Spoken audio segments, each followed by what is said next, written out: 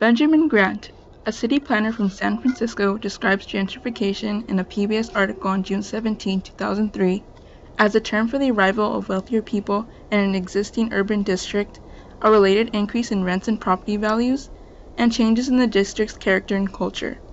The term suggests a displacement of the lower class, leaving many without homes, and a struggle for justice.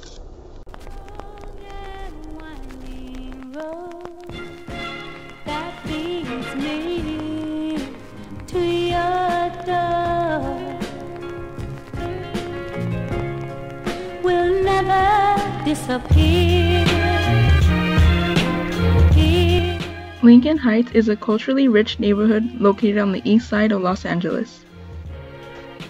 According to census data accessed by the LA Times from 2009, Lincoln Heights is considered a low-income neighborhood with 70% of its population being Latino and 25% Asian.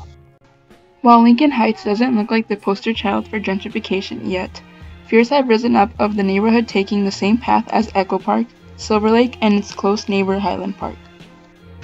Jan Lin, a sociology professor at Occidental College, writes in an article on June 4, 2015 for KCET, Northeast Los Angeles is a good illustration of the staged model of gentrification, where home buyer pioneers, artists, and neighborhood activists who contribute to the neighborhood preservation and revitalization of the built environment and urban culture are subsequently threatened with displacement by speculator investors and more affluent gentrifiers.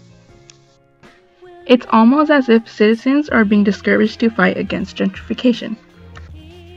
According to Gia Rule, a writer for the UCLA newsroom on June 17, 2015, Diana Cuff, a professor of urban design, noted that there are two issues that come with gentrification: housing affordability and neighborhood character. People who own property in a neighborhood that's gentrifying always think the change is fantastic, while those who are renting or looking for new housing think that it's terrible. It is also important to note how gentrification takes away affordable facilities and services for residents of low-income neighborhoods, such as local laundromats, markets, and restaurants, and replaces it with services more directed towards tourists and wealthier people who can afford them. An example of this would be the opening of the Heights Deli and Bottle Shop on North Broadway in Lincoln Heights. The shop took over what used to be a bigger extension of Tacos Chapalita next door, which used to serve roast-seared chicken, and is now a shop that sells foreign brews and takeaway deli. Valentina Silva, a writer for LA Magazine on April 17, 2015, describes the shop in an article on the magazine's website as standing out next to all the other local shops. She also discussed how the opening of the shop triggered fears of gentrification. The owner of the shop states how this business is meant to serve a broader demographic. Some residents were upset because it took away a source of affordable food, where $17 could get you 2 entire chickens with 2 large sides that could feed the entire family, while at the new deli, the same amount of money could get you about 2 individual sandwiches. Lincoln Heights is slowly becoming the next victim of gentrification. The fears of gentrification of the citizens are valid. Across the neighborhood, apartments are being put up for rent. Empty lots have become the battleground for developers. Businesses are being shut down, and houses are being left empty. In order to find out more about how the community is fighting back, I met up with Maga, who is a part of the group Defend Boyle Heights and hosts a radio show called Puentes y Fuentes that discusses gentrification. So Defend Boyle Heights is committed to fighting gentrification and its root causes, which we understand to be capitalism, colonialism, and white supremacy. And the main way that we see ourselves doing that is by building community power that can actually challenge like institutions and individuals that are trying to carry out gentrification. Right now, I'm interested in kind of like taking the leadership of the people who have the most to lose in gentrification.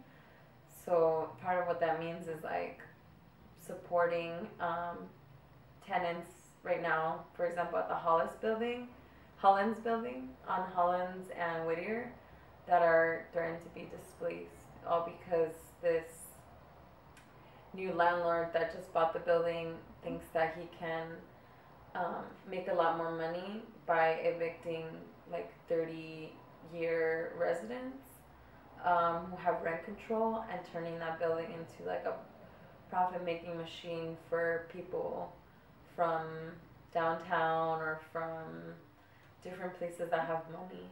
I think that activists now that I've talked to who are from Echo Park or Highland Park, when they talk to us here in Boyle Heights, they say like you have to fight it like when you first see it, like you have to nip it in the bud, because what happened there was that they were like, oh, by the time they realized that something was happening, it was too late. Like their homes were unrecognizable, their neighborhoods were unrecognizable because it all happened so quickly, because it's capitalism, you know, it's like a machine. It's just like devouring everything in its sight.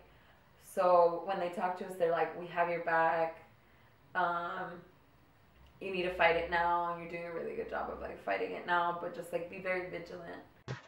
The Hollins building Maga referred to is a building off of Whittier Boulevard in East Los Angeles. Rents had risen by a ridiculous amount, causing eviction to many of the tenants. The rise in rents is likely being caused by the renovation of the 6th Street Bridge, which is nearby. Maria, a shop owner who has a market in the Hollins building, shares her story. She discusses how the new owner of the building, Brian Newman, would always enter the building unannounced. Since January, Newman would bring in groups of people into the shop and show them around. On April 25th of this year, he brought in a group of people that seemed interested in buying the place. After 30 minutes of walking around, he gave her an eviction notice that stated she had to leave in 30 days. Unable to read English, she asked for help. After finding about the eviction, it seemed unfair that the owner was able to do this. The eviction would leave Maria without her shop and a home. In response to the injustice, the community organized itself on May 20th to protest against the unfair evictions of the Hollins building.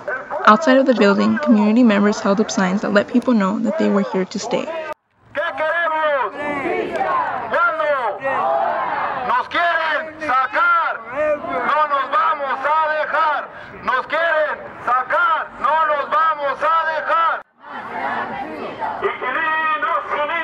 The chants of the community yelled out that even though they were being forced to leave, the community was not going anywhere. Strong community organization such as this is the key in fighting gentrification. As their chants say, a united peoples will never be defeated. Since the day of the protest, one of the families living in the building was able to successfully fight their eviction case. Although this victory is great, there are many victims who are being forced out of their homes because of gentrification. The neighborhood of Lincoln Heights needs to follow the example of the Hollins building and organize themselves as gentrification newly arises. Being informed of your rights and coming together as a community will help make sure citizens are being given a fair chance at life. Let them know you won't go anywhere. Let them know that LA is going to stay.